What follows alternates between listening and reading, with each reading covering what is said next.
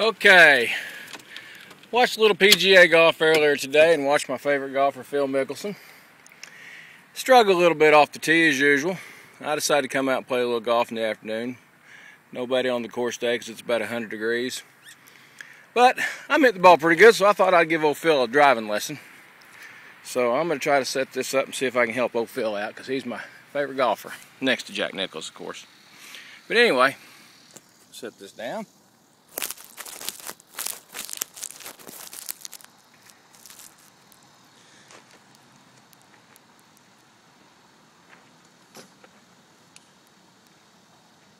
It's kind of a tight par 4, which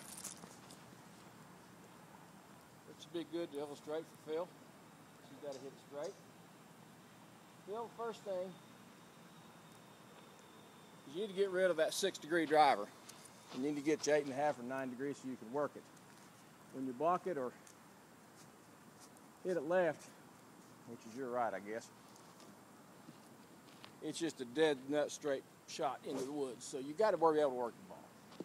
Anyway, pick your spot, Phil. I'm going to try me a little power fade, since you like that. You got to open up your stance just a little bit. Hit the target down the fairway.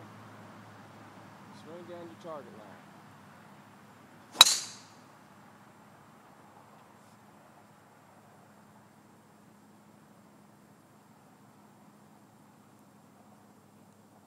And that, Phil, is right down the middle. So, I hope you watch this video. Maybe it'll help your golf game.